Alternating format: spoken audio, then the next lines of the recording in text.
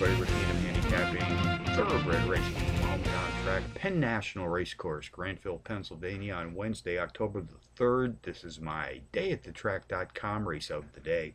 Let's take a look at race 3 tonight, folks. 6:56 p.m. Eastern Post Time. It's a mile test on the dirt track. Fillies and mares, 3 years old and up, race for an allowance prize of some $36,000. Contenders number 5, Where's Rosie B? Number 1, Empress Hotspot. Number 8, Speedway Monkey. And number 3, Nephelia.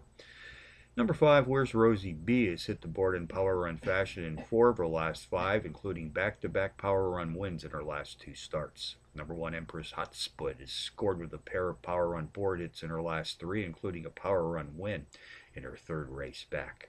Race 3 summary. Number 5, Where's Rosie B? tops my contenders list tonight here at Penn National, which also includes number 1, Empress Hotspot, number 8, Speedway Monkey, and number 3, Nephelia.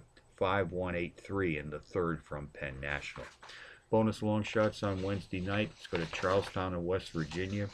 Race number 3, the 8-to-1 shot. Number 6, Teton Classic, takes a class drop of 10 TrackMaster units. Speed figures sprinting at or about 4.5 furlongs on the dirt, which are equivalent to the favorite, number 8, Herzl.